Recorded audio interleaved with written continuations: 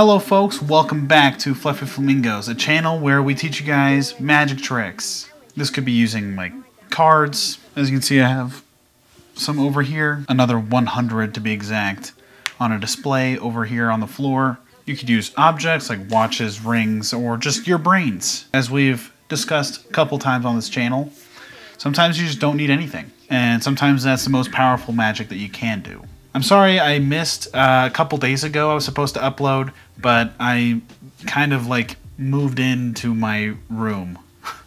I've been staying in this room, but it hasn't really been my room. But now, you know, I bought a desk and I'm like whipping out some of my old stuff from my last office. There's our flamingo back there, so we're starting to make this look more like my space. On the day that I had off, which is the day that I usually film, I was mostly moving in and not really filming, so I'm doing it now in the middle of the week. Today, just as I teased about a week and a half ago, we're gonna be working with some duct tape. So this is the duct tape trick. I taught it once in the past, but again, I've been remaking some stuff so that it's solidified and better for you guys to watch and like actually learn some stuff. So for this trick, you will be needing some duct tape. And you're also going to need a Sharpie so that we can have the spectator sign the card. So yeah, duct tape is pretty fun. We're going to need some duct tape for this trick. Basically, you just pick out a heckler from the audience and you wrap them up in duct tape and throw them off the stage. I'm joking. So to show you guys what this trick actually looks like, here's a performance of me doing this trick for you guys, and hopefully you guys like it enough to stick around and learn how to do this trick. Alrighty folks. Here is the performance to this trick. I don't know if you guys noticed, I got a new tattoo and a new tattoo. These guys are kind of cute, if I do say so myself. But anyway, back to the important part. Okay, so we're going to use some vintage bicycle cards I found at Walmart a long time ago. Well, the effect is pretty simple. We'll just riffle through and have the spectator say stop whenever they want. So let's say right here, and we'll have them take a look at that card. We'll cut it to the bottom. I don't want to know what it is, so I'm gonna hold it out like this.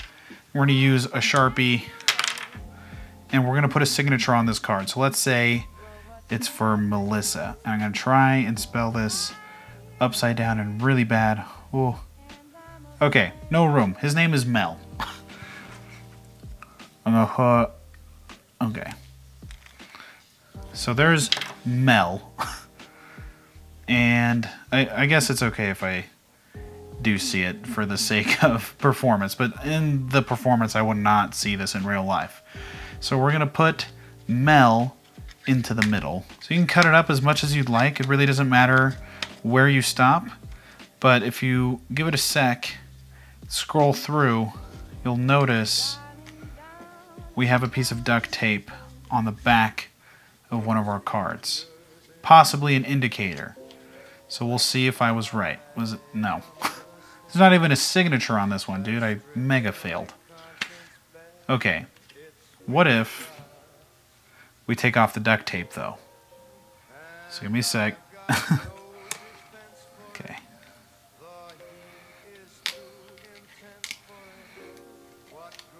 Gonna peel this guy back. Oof. Check it out. On the back of the card, 4 of spades. In fact, this 4 of spades right here. What's up, Mel? So that is the duct tape trick. So that was a duct tape trick performance. You can use duct tape or like masking tape. You just need something that will be able to cover the card. Something to note is that when you're using a deck of cards, make sure that they're not black, because it'll be really hard for the Sharpie to show up on the back of a black card. Other than that, it's pretty self-explanatory concerning like what materials you're gonna need. This trick is a lot of fun to perform. I enjoy it. Just because I don't do it often doesn't mean that it's a bad trick. It's just interactive. You use an item that most people have never seen incorporated into magic, and has a really great twist ending, as you guys just saw. So yeah, let's talk about prep. Let me grab some cards. We'll use the same ones. These are really cool, like retro bicycle playing cards. I don't know. I think they're really cool. This actually boggled me though, because these should be blue cards, right? But you ever trick yourself? It's just a double backer on top for a different trick. I got myself. I took these out. I was like, man, some blue cards. I like that. That's gonna look sick. And then I pulled them out. They're just all red. So the prep for this trick, I said earlier you're gonna need a Sharpie, but that's actually for 2 reasons.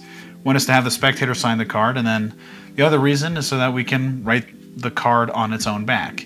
So we're gonna change angles real quick, just so you guys can get the full learning experience without it being too janky. All right, guys, let's hop into this tutorial. So this trick is a lot of fun, like I mentioned, but the prep is really simple as well. So another nice plus to this trick. So basically, pull out a random card that you want to use. Let's say it's a 6 of hearts. You're going to flip that sucker upside down, and you're going to write 6 of hearts on the back. Okay, so here it is, 6 of hearts, Okay, let me get rid of this Sharpie real quick. Okay, so here's what we're working with. 6 of hearts on the back. Okay, and then you're going to take a piece of duct tape and you're going to cover it. My advice would be, don't worry about the creases. Don't care about how pretty it looks. It's not going to matter. Try and center it as much as you can so that you do cover the entire drawing on the back. But outside of that, you just slap this guy on the bottom of the deck and we are good to go. That is the prep. So we've gone over riffle forces in the past, which is where you riffle and then force them to pick a card, okay? So that's how this trick starts off, okay? Cards on bottom, cut it into the center, keep a break, and then do your riffle force, show them the card, or you can cut it to the bottom and hand it to them and have them sign the card. So let's say this person's name is, alrighty, so Ingmar is going to help us with this effect. And in the performance, there really was no way for me to not see the card before. I mean, I could have done some crazy signature and not known what it is, but in performance, you would not see what's happening. So you would just you would show them the card like this and then cut it to the bottom and then hand it to them like this and tell them to sign the bottom card, right? So here we are with Ingmar. When they're done, they can just flip the deck upside down and hand it back to you, or you can tell them to cut it in, because it doesn't matter. It really doesn't matter where the card ends up, because it's just gonna like mysteriously appear, you know? So the position has no consequence. It really doesn't matter. So once you finish cutting it in, you're gonna do whatever gesture you want, and you're going to look through the cards. Okay, so spread through. You're like, oh my god, is that what I think? Oh my god, it's duct tape. That's crazy. These cards don't normally come with duct tape. This is so rare. So we already know that this is their card. It says Ingmar. Okay. But what you're gonna do is a double lift.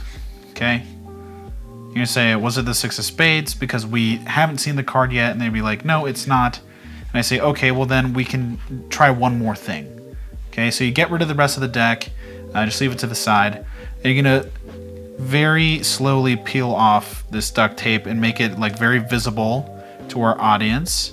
Okay, and peel that off, make it nice and dramatic. And there is the prediction. 6 of hearts, and we got it right. And then they're gonna freak out for a second and like, I could have sworn I had it correct. And then there's Ingmar. So peel that shit off slowly, take a good look at it, let them react, and then flip it upside down and show them it was the card, like it changed into their card. So one thing I'll say about this trick is that the duct tape does actually, I think, add an illusion of permanency. So the fact that the duct tape was on the card when we started, and it was a different card, right? So being like, oh, it's the 6 of spades. So this duct tape indicates that this is the 6 of spades. So when we take that off, show them the prediction, we're like, oh my god, how'd you do that? And then change the card.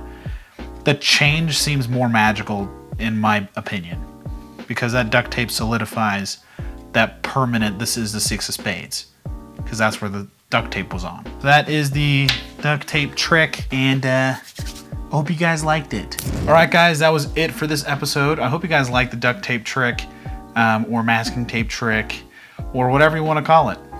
Sorry again for missing a couple days ago, but I will be regularly uploading every week on my weekends.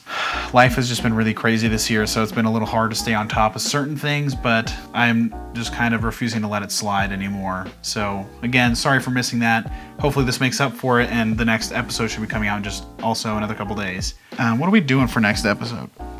If you guys don't know this about me, like, I bring this up every season, like once maybe, but I am a big planner. So here's the entire season 5 episode list. But okay, so we did episode 15. So the cherry control is finished, and look at that, we just finished the duct tape episode. Next episode, we're going to be learning some rubber band magic. That'll be fun. I don't know, maybe I should just do a little teaser to keep you guys intrigued. We'll be doing some more mentalism. We're gonna be talking about like copying cards and like stealing cards out of the deck and hiding them. Performing, we'll be learning a card to pocket eventually at some point. We've got a couple of short films coming up, a paranormal magic episode. There's a lot to look forward to. I'm excited. So that's what's in store. If that intrigues you, which it should, I think it's pretty badass. Stick around for a couple days and we'll upload the next episode on rubber bands. It's been a pleasure. I've been your teacher, Oliver, and I'll see you guys in the next episode of Fluffy Flamingos. Peace.